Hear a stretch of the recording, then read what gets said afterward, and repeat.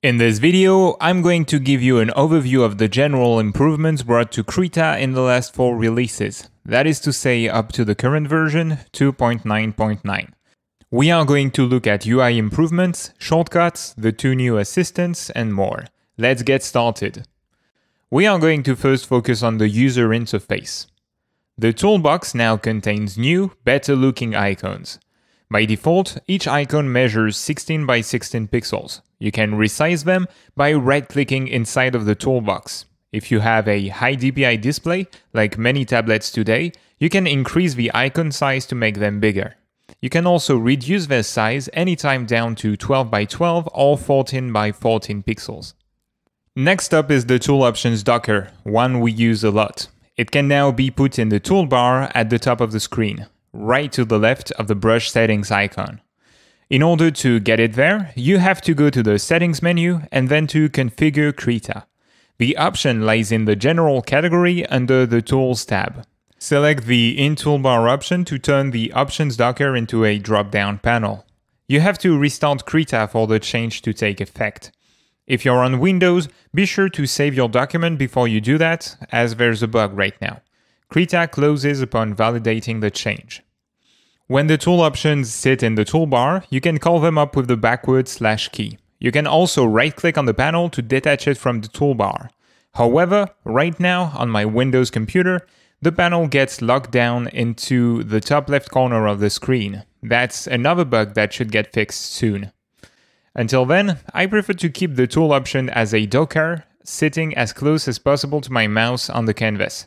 But having this panel in the toolbar is a good way to keep your interface clean. For users who need to dive into color management, a nice browser made by Wraparound was added to navigate ICC profiles. Maybe you don't know what those are for. To put things simply, every device like your computer screen or a printer renders colors differently. Computer screens typically can show far less colors than we can see with our eyes. ICC color profiles change the way colors are calculated in Krita and how they are converted to a reference color space called XYZ. From that generic representation of colors, another device can then convert your paintings to its own color model and try to preserve the original. Anyway, in the color space browser, the triangles you can see represent the range of colors a given profile can produce, and the horseshoe shape corresponds to all of the colors we human beings can see. If you are painting for the web and video games, you won't need to bother too much with color management, as most screens can render a limited set of colors. However, I'm nothing like an expert when it comes to color management, so if you want to understand it better, I invite you to head up to the Krita documentation. Wraparound included new links at the bottom of the page. The links in the description.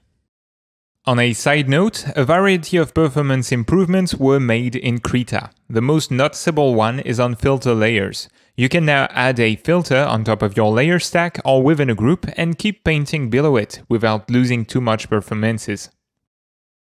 Okay, let us now talk about general workflow and tool improvements. You don't have to use the selection action modes anymore in Krita's latest version. You can now use modifier keys to add, subtract, or intersect selections. In the default replace selection mode, keep the Shift key down to add to your selection, the Alt key to subtract to your selection, and both the Shift and Alt keys down together to intersect selections. On a similar note, when you are tracing a path with the Bezier Selection tool or the Bezier Drawing tool, you can right-click to remove the previous point. And a quick tip, you can still press Escape to cancel the whole shape. Along with selections, the transforms also got some love. Krita now allows you to edit your last transform. To do so, you just have to click on the canvas after you applied a transform. Thanks to that, you can look at the result of a deformation and go back and tweak it if you're not pleased with the result. This is especially useful with the warp, cage transform, and liquefy functions. Next, we have the RGB Color Curve. This is an addition to the RGB Curves filter, which was assigned to the Ctrl-M keyboard shortcut. This filter allows you to strengthen or weaken your image's colors. It is great to add contrast to a picture quickly while retaining full control of the result. Extra tip, in Krita you can use this filter to change the lightness of your image.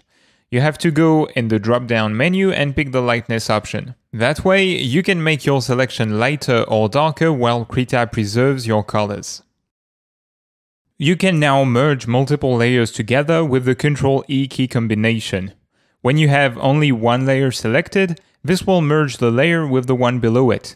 When you have multiple layers selected, it will merge them together. Some new default shortcuts were also added. You can now press Ctrl-Alt-I to scale an image, Ctrl-Alt-C to resize the canvas, Ctrl-G to create a layer group, and Shift F6 to feather your selection. I've got a few more interesting new features for you. First, there are two new drawing assistants. One allows you to draw concentric ellipses, and the other one will help you with curvilinear perspective. To draw a concentric ellipse assistant, you have to select the Assistant tool, go to the tool options, and select Concentric Ellipse from the drop-down menu. Then, you can define your assistance with 3 clicks on the canvas. The first 2 clicks define the length of the ellipse, its radius, and the third one defines its tilt or width. The Fisheye Assistant is designed to help you draw curves that converge to 2 vanishing points. When the Assistant tool is selected, you have to go to the Tool Options docker and pick Fisheye Point from the drop-down menu. Click on the canvas to define the first vanishing point. Click a second time to define the second vanishing point, and a third time to define the width of the ellipse your curves will fit in. If you want to get proper 5 points perspective, there's a trick for you. You have to create 2 superposed Fisheye Assistants, and one has to be rotated 90 degrees compared to the other. Then, when you select the brush tool, go to the options and ensure that snap single is checked. That way, if you draw a vertical stroke, the brush will snap to the vertical Fisheye Assistant, and if you draw a horizontal line, it will snap to the horizontal assistant. There's a new brush engine called Tangent Normal, made by Wolfra. It allows you to draw artistic tangent normal maps using your pen tablet's tilt. Not only that, with it, you can also draw UV coordinate maps for deformation shaders and other 3D materials. The latter is a great tool for technical artists. We'll talk more about it in a dedicated video next week. And we are wrapping up this overview with the Wraparound Mode. You can toggle this mode on or off using the W key. Before, you could paint anywhere on the canvas on any copy of your document, but you couldn't fill or sample colors. Well, now you can. Just control-click anywhere to grab a color from the canvas, and you can fill from any position as well. That's it for now. I hope you liked the tutorial. If you want to learn more about Krita's tools, if you want to become a better game artist, I have something for you. I'm working on a training series called Game Art Quest. In this Udemy series, I will show you how to produce professional-grade assets for 2D games. It's on Kickstarter right now and it's almost funded. Please check it out. That said, I want to thank you all for watching. Be creative, have fun, until next time.